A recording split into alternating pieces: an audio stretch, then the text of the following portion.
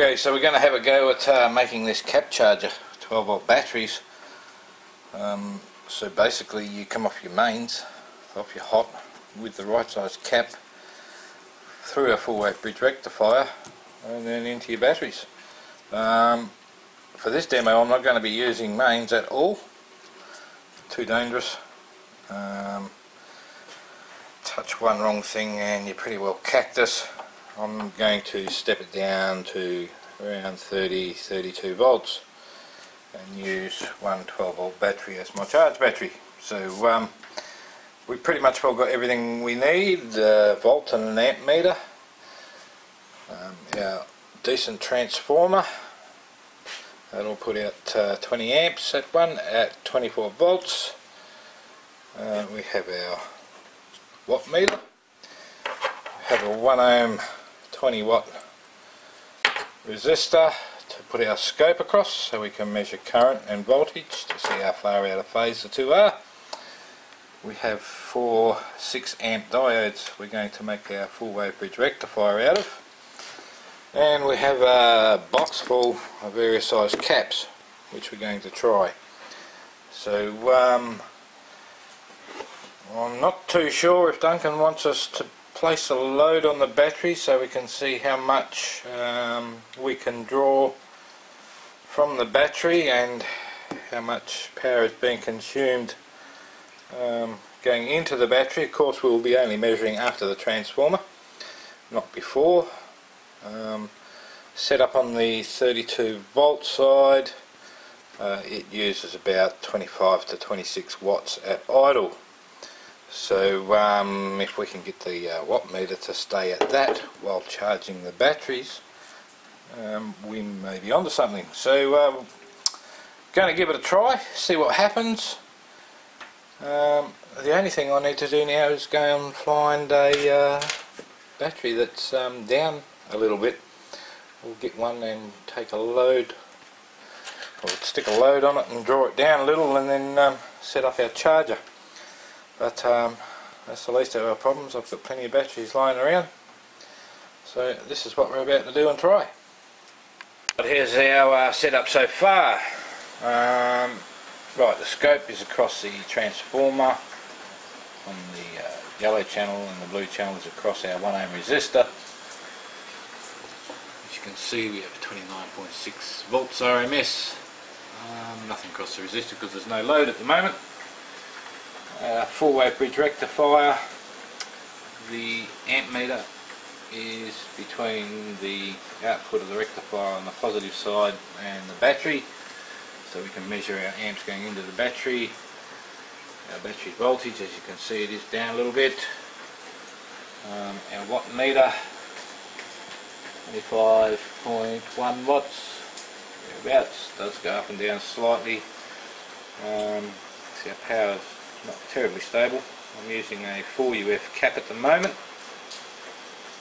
and we're charging a 12 amp hour battery. So that's about it for our setup. So we're still on 25.1 watts, so we'll hook our power up now to the cap, and we now have 25.4 up, and there you go. So the problem we have, because we get the power surges, especially when it's raining and everything's wet.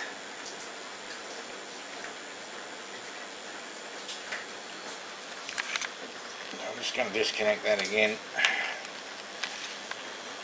The tests I've been carrying out show that we go up about 0.3 of a watt with the 4 UF cap. We're at 25.6.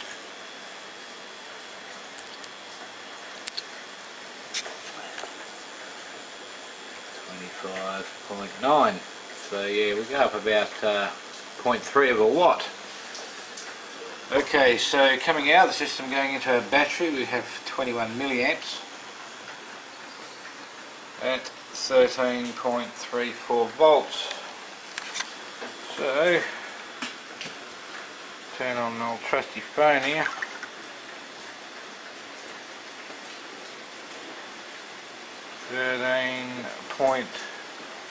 .34 times 0.021 0.28014 watts, so fairly close to the 3 watts that the meter went up by. Now, because of the full wave bridge rectifier, the blue tray switches across our 1 ohm resistor looks fairly ugly. But as you can see there, if you can make any sense of that, we are pretty close to 90 degrees out of phase with the voltage and the current. Could probably get a little closer if I put a 3 UF cap in there, but that's fairly close.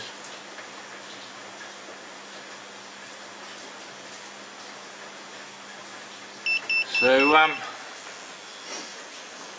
not seeing any difference. Very small loss in the system, but due to the 1 ohm resistor, voltage drop across the diodes would make up the difference. So so far no cigar. I don't know if I'm supposed to put a load on the battery and check it that way, see if our meter goes up or the battery voltage just starts to drop down, because it's only delivering 21 milliamps at the moment. So I might do that next, see what happens. Alright, just found out something very interesting. I'm not sure what to make of this at the moment, but for those of you who don't like doing measurements, this is where it comes in very handy. Perhaps in your favour. So, the system is disconnected at the moment, and what I've done is I've removed the amp meter from between the bridge rectifier and the battery, and I have a 12 volt globe here as a load. I'll just turn my scope back on. Okay. So I have the amp meter between the 12 volt battery and the globe, positive side, and of course our voltage, I've pulled the battery down a bit, the voltage across the battery is 10.92. Okay, so at the moment we're drawing 25.7 watts, 25.8, and it's going up and down maybe half a watt. So we just got to take that into consideration. So at the moment it's pretty stable around 25.7. I'm going to hook the system up. So we're drawing 25.9, 26. So we're still at about 0.3 watts. That seems to be fairly consistent. With that cap we're drawing about 0.3 watts. Okay, so that's fine. So what we're going to do now is we're going to hook up our load to the battery, and it's a fairly hefty load. Now it pulls the battery down to about 8.6, 8.5 volts, and then stabilizes. So we're still on about 25.9 to 26 watts. Okay, so that's about 0.3 of a watt more than what the transformer draws at idles. Okay, so here's the interesting part that I found. I'm just going to turn my phone on, get the calculator up, clear it. Okay, so 8.7 through 8.74, so the battery's starting to charge up slowly. But if we go on, say, 8.75 volts, and we're drawing 1.446 amps. Now that's steady DC amps from the battery. So we've got 1.45 amps at 8.75 volts, we're going to say. So 1.45 times 8.75, I did say, didn't I? Yes, 0.75 is 12.68 watts. And our watt meter here only went up, it's still on 26, so it's very consistent with the 0.3 of a watt according to our watt meter. So makes no difference whether I plug the light on or not, and as you can see the battery is charging. Back up again. And that is the current we're drawing. So we're drawing about 12 watts of power here. The battery is slowly charging, and as you can see we've had a bit of a power drop now because we're down to 25.5, 25.4, but nonetheless that does remain at about 0.3 of a watt when we hook up this system here. And yes, the battery is charging, so as the battery voltage gets higher, of course our current gets higher too, but our watt meter is showing no difference. So and the load doesn't throw the phase out anymore, that I can tell. It's a bit hard, the line's a little bit furry. That's because we're right down on the volts per division, because we're right down on the resistance across our resistor there, which is 1 ohm. So yeah, we're getting about a 0.3 of a watt rise on our watt meter, and it doesn't seem to affect it. It stays pretty much the same regardless of how much the voltage and the current draw climbs.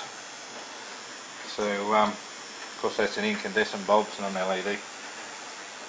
So there you go, we're pulling over 12 watts here. The battery is still slowly charging. There's enough power getting to the battery to slowly charge. And our watt meter is not showing any more than a 0.3 of a watt rise. So that's a fairly big difference between what we're putting into the unit apparently and what we're drawing out of it.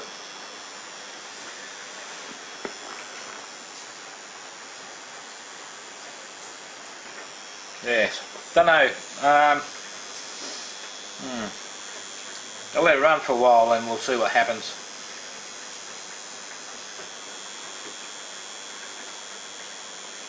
Anyway, so been worthwhile doing the experiment so far, and hey, maybe there's some truth to what the guys are saying about this simple little system. As you can see, without the load on the battery, I was seeing a slight loss, which would be the diodes and the resistor. Otherwise it was fairly even what we're putting into what we're taking out, but as you've seen for yourself, the watt meter shows no difference even when we add another 12 watts of draw another 12 watts of power from the system. Okay, so I'll go and get this video uploaded, and because I'm sure some of the guys there want to see that, but yeah, very interesting. I might well, I am going to actually keep fooling around with this a bit. I'll drop that down to a 3 UF cap, see if we can actually get that to remain exactly as it is before we hook the load up. See no change in the wattage. What I do know is when your current and your voltage is out of phase like that, strange things can happen, but one would expect to see, you know, when you chuck an extra 12 watts of load on it, that the meter would show something, but it's showing nothing. And our battery is steadily charging as well. So now, you know, we're up near 14 watts now. and still the meter is showing nothing. Alright, thanks for watching guys, and we'll keep you posted on this one.